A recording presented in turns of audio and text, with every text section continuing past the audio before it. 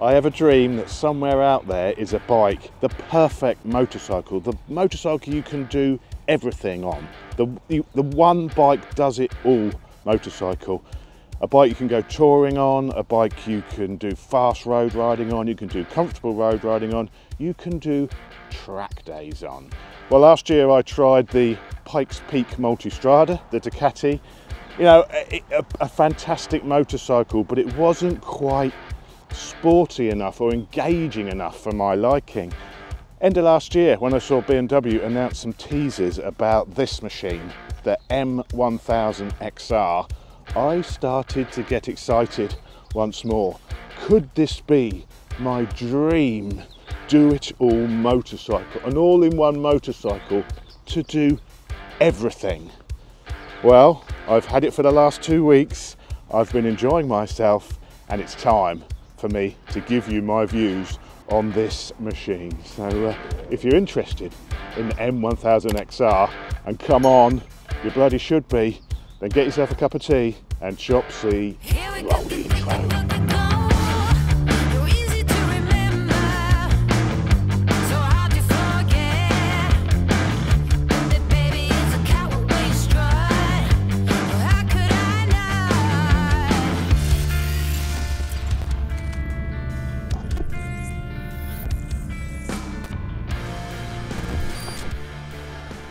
Look at that machine, look at that machine. This is the competition version, I should point that out. This is the competition version, so it looks much nicer than the standard version. Standard version's in white, and it's okay, but the black, the carbon, this red, blue and light blue sort of colour scheme, I just think looks really cool. I know some people were like, oh, it's a bit leery, it's a bit outlandish, but it's an M bike, and what I like about it is there's no disguising the fact it's an M bike. You know, even like the car people, when they see you in traffic on this with the M, people know this is something a little bit special, a little bit naughty. And I really like that, and I know it's sort of a funny looking bike. You couldn't call it pretty, you know, the sort of the front, but I think it's sort of mean looking. You know, it's very big in the middle, isn't it? It looks quite short. You know, you've got small wheels and tall suspension, but just looks like a sort of super. I think it looks great. I really like the styling of this bike. I know it's not probably everyone's taste, but I like it. I like it a lot. Well, I'm actually quite fortunate because last week I borrowed the M1000R, and I've also ridden, as I said, the Ducati Multistrada Pikes Peak last year. So, you know, I've tried the single R version, so I can sort of tell you how this feels to the single R, and I can tell you also how this feels to the Pikes Peak. So, you know, what really impresses with this bike, it's like the single R, you know, it's so sporty. Now, after the sort of bit of a disappointment with the Pikes Peak, and don't get me wrong, it was a lovely motorcycle, but I think it lacked, when you had the suspension as hard as possible, you had no real feedback or connection from the road still. And also the Pikes Peak, the Multistrada, weighs 250 kilos.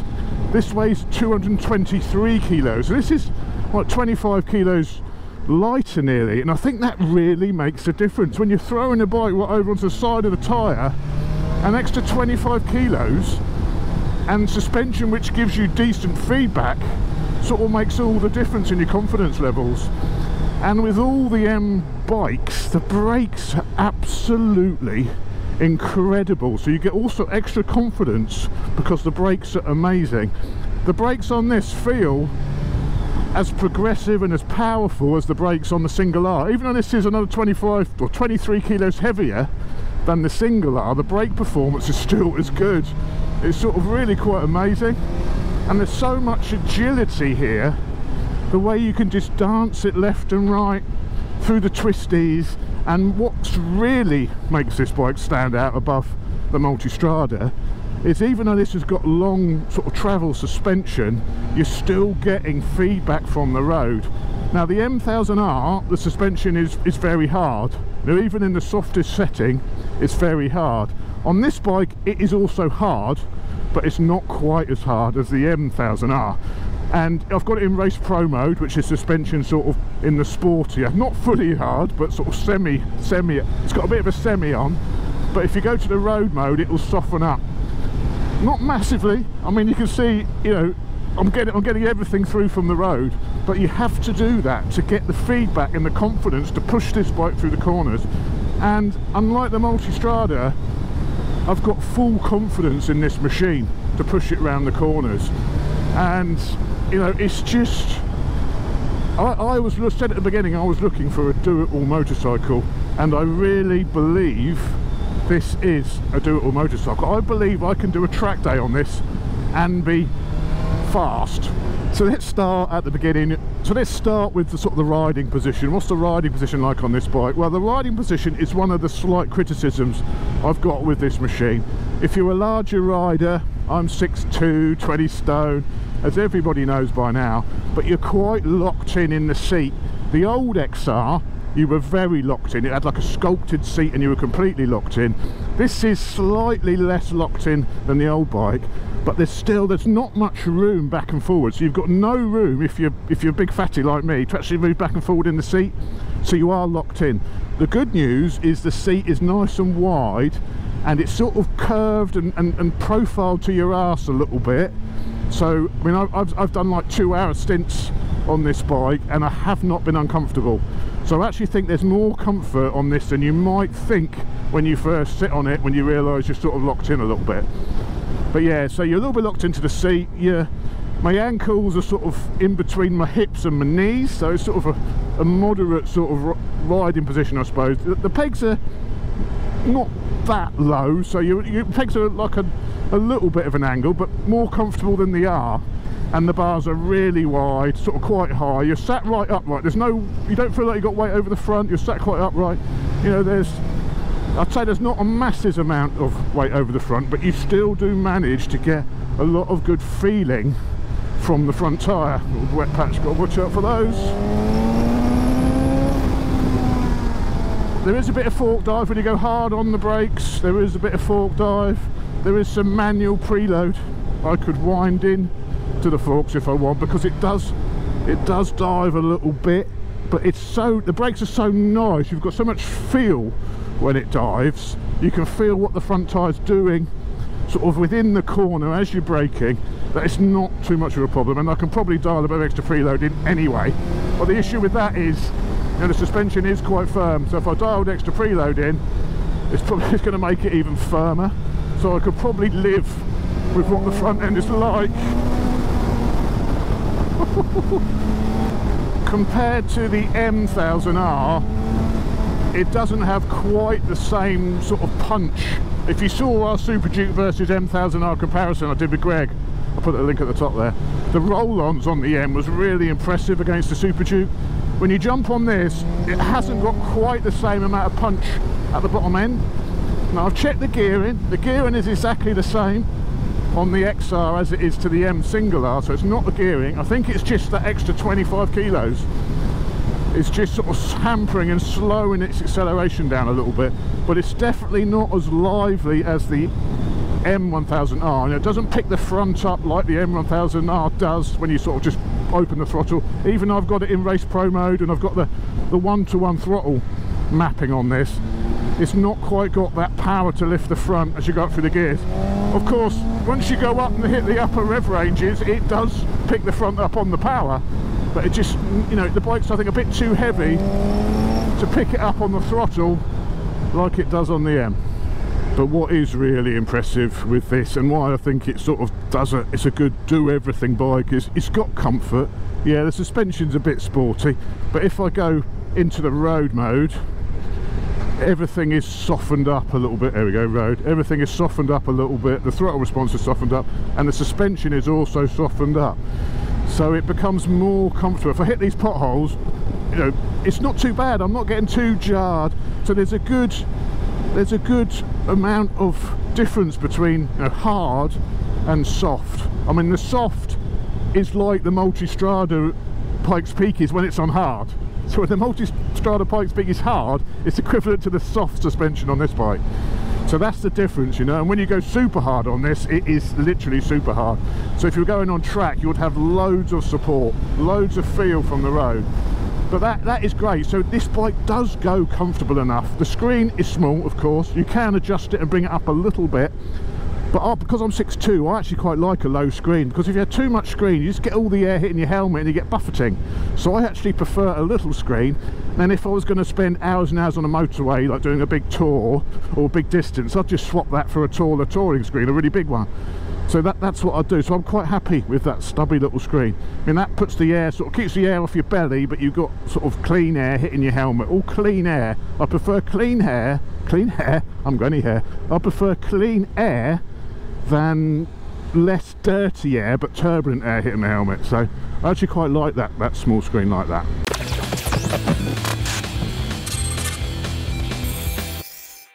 So here she is, up close and personal, the M1000XR.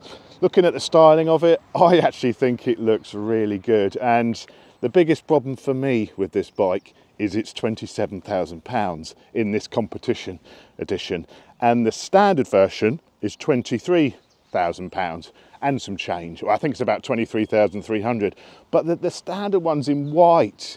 And if I were to get one of these, I love the look at this in the black. I don't think it looks nowhere near as mean and as sporty in the white. So if I was going to get one, I'd have to get the black, which means I'd have to spend £27,500, and I just cannot justify £27,500. Gorgeous as this thing is. So let's have a quick look around it. So up front we have those absolutely delicious M brakes. These brakes are the best brakes I have ever tried. I mean, they may not be Brembo, they may only be, I think they're made by Nissan, but I don't know what BMW, I don't know what secret sauce BMW are doing. Maybe it's the pad, I don't know what they're doing with these brakes, but they're absolutely incredible. This being the competition edition, you get the carbon fibre wheels, carbon fibre mudguard, carbon fibre side panels. I mean, it's carbon all over this thing. One thing I would have liked to have seen on this bike to finish out that sort of blacked out look is to have diamond coated fork stanchions. These are Marzocchi forks. Marzocchi do, on the Ducatis of my old 1100S, I used to have diamond coated. Imagine these all black tubes with a black stanchion there as well. It looked really mean. So that's a little bit of a letdown that there's no diamond coated black stanchion there. And on the M, you of course get the winglets as well. So this has got winglets on the side of the bike. Now these are quite subtle, so I quite like these because they're not too in your face. They're quite subtle winglets. So actually I've got quite a lot of time for the winglets on the MXR. With the competition package, you get nice little carbon pieces like around the start ignition button here. You've got carbon on the inside of the cowl as well, which looks nice with a little M logo. Ooh, worth £5 just for that. On the competition, you also get these delicious billet editions of the rear sets, and these are slightly different to the ones on the M1000R. You've got little rubber pieces on these, so these are actually a bit even nicer, I think, than the ones on the R. Remote preload adjuster. Let's just put that to fatty spec. You get the Acra can as well, which actually has a nice little pop. Sounds pretty decent. And of course you've got the big old exhaust underneath. I guess the biggest sort of disappointment with this bike is probably the rear end, where you can't mount any hard luggage. There's no hard luggage available for this bike. And I think the reason for that is it's got like 180 mile an hour top speed. I think MCN tested this up to 175 mile an hour at on a runway. So it's a true 170 mile an hour motorcycle, 175 mile an hour motorcycle. And if they were to put the capacity to have hard luggage on it, then they'd have to limit the top speed because of stability. So they took the decision to make it incredibly fast and have sort of soft luggage options only, because otherwise they would have to have limited the top speed to 140 or something like that. And it's an M bike, you can't have it limited to 140. So the sort of the worst thing about this, or the biggest flaw, if we're talking about flaws, is there's no hard luggage option, which is a bit of a shame, but you can still get soft luggage, you can still get rear bags on it. But yeah, I agree, it's a little bit of a shame there's no hard luggage, and I don't really need to do 175 if I'm honest.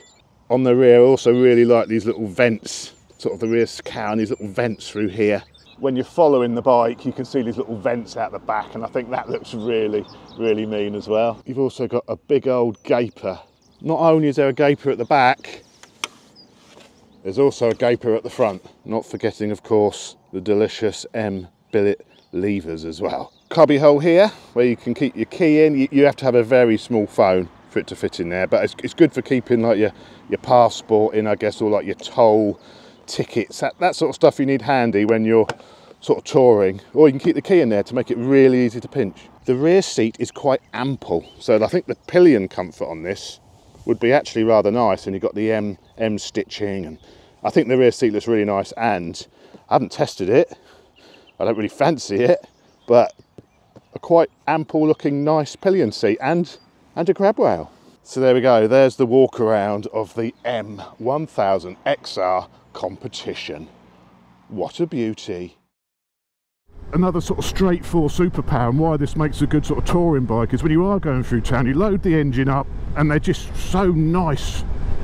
You know, you can just really load the straight four up and bring the revs down to like 2,500 revs, and it'll quite happily just poodle along like that.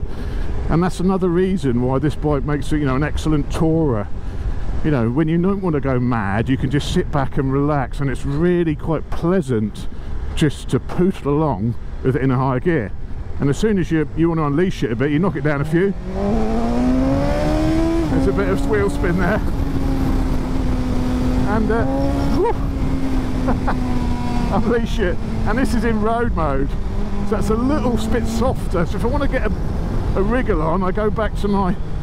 You can go dynamic mode's pretty good, but I've actually configured a Race Pro 1 with no wheelie control, so you can have a little bit of wheelie fun, livens it up a little bit.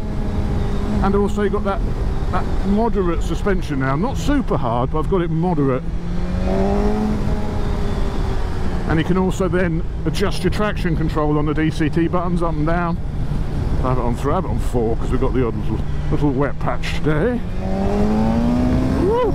The bike's power is also reduced slightly compared to the single R version. This is 201 horsepower, not 210. So they thought, hang on a minute, it is a touring bike, we better reduce the power a little bit, let's just knock 9 horsepower off it.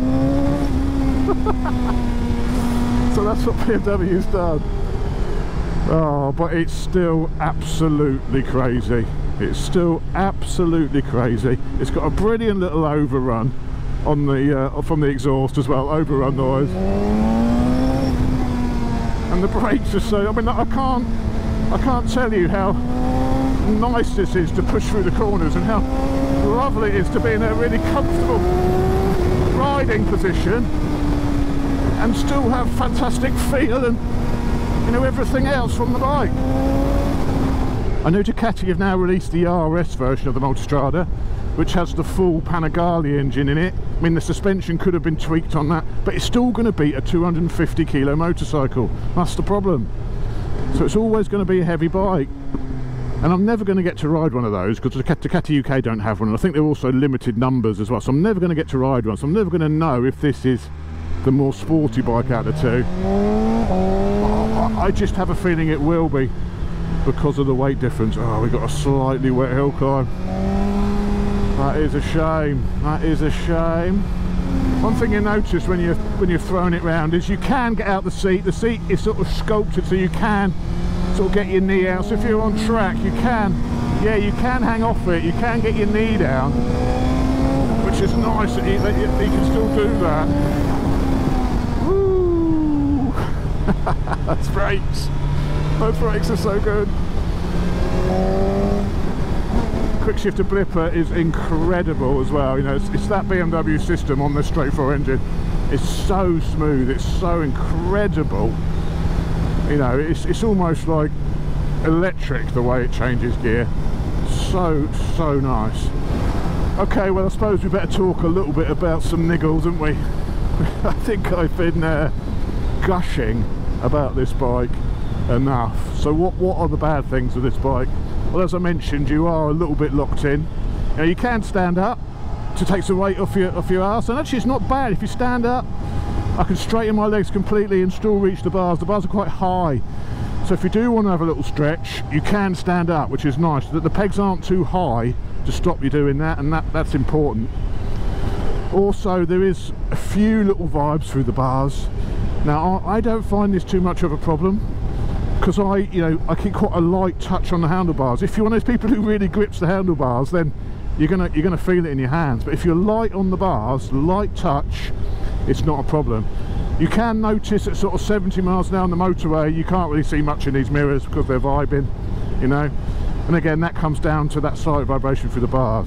Other bad points, of course, is the hard luggage. There's no hard luggage options for this bike. As I mentioned on the walk around, that's just a limit. You know, otherwise I'd have to set a limit on the top speed. They didn't want to do that. They wanted a true 175 mile an hour monster. But you can get soft panniers, of course, to throw over the back of it. So it's not the end of the world, in my opinion. Okay, I'm going to put it into dynamic mode, so I've got a little bit of wheelie control, and we'll do a little bit of a launch.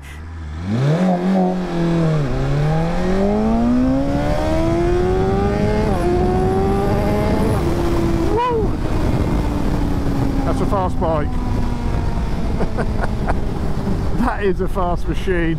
It doesn't feel quite as fast as the M1000R because it is 9 horsepower down and 23 kilos up, so it doesn't feel quite as mental as the M1000R, but it is still mentally fast. And that was with the dynamic mode, so I had some wheelie control on. Then if you have the wheelie control off, it will lift the front. You know, it's yeah, it is mentally fast. To go that fast on a touring machine, it is just mind-blowing.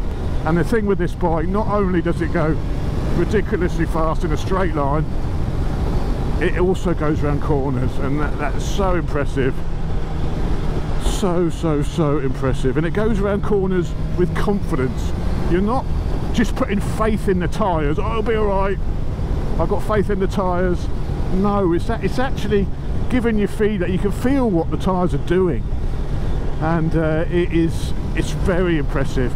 It's a £27,000 motorcycle with this competition. It's £23,500 without the competition pack. That's only £5,000 more expensive than the standard TE XR. So the XR, once you've got the electronic suspension, is £5 grand more expensive than the standard XR, which I just find a little bit too spicy.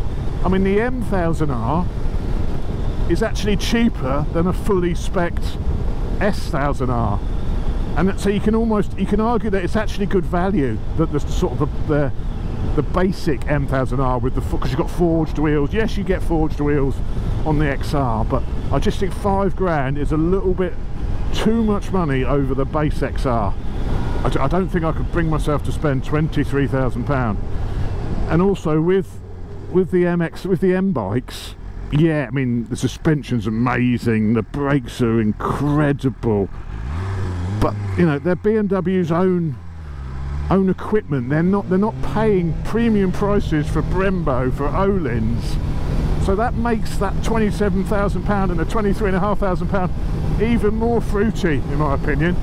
I think there's quite a lot of margin to BMW in this MXR, more so than what I think is in the M1000R, because they've not put in those premium equipment on it that they're obviously having to buy in at a huge cost. You know, when these companies are buying in Öhlins suspension, buying in Brembo calipers, I would imagine they're a lot more. Those would be a lot more expensive when they're buying in Marzocchi forks and Nissan calipers. You know, but they're charging premium prices. The blipper is just seamless. Everything just works seamlessly on this bike. The electronics are brilliant. The interface is brilliant. Everything, you know, everything is perfect. You know, I guess you could say, and I sort of would agree, it's a little bit sterile, perhaps. You know, it lacks a little bit of that je ne sais quoi that you might get. You know, the power plant on the Multistrada, that V4, you know, it's a more, you know, it's a more engaging engine. So you could argue the engine is a little bit uninspiring, and I would agree. It is a little bit uninspiring, it is a little bit clinical, but that doesn't take anything away from it being an incredible motorcycle. And it's definitely a motorcycle I could live with, I could own if I had, but I'd want this competition version, and then you're £27,500, and then you're into the, you know, a bike of that price. Yeah, it's a bike I can do everything on, it's a bike I can do track tether. Do I want to take a £27,000 motorcycle on track? No, I don't. So it's almost too expensive to do all of the things you want to do on it. So yeah, it can do everything, but would you really want to do it? So there we go. I hope you've enjoyed that little insight into the M1000XR. As you can tell, I bloody love this. It's everything I hoped it would be. When you sort of build a bike up in your mind and then you ride it and it's a little bit lacking, it's really disappointing. And I think that's what happened with me at the Pikes Peak. I'd built it up in my mind that it was going to be exceptional, and it was exceptional, but it just lacked a bit of something for me. It didn't perform as well as I thought it would. Whereas this, you know, I built it up in my mind it was going to be something really special, and it is everything I thought it would be. And it's brilliant that I've just handed back the keys to the M1000R, so I can compare it directly in my mind to that bike, and it's not too far away from the performance that machine offers. So it is incredible. You know, if it was £23,500 for this version with all the carbon, well, even if it even just black with these stickers on, I could be really tempted.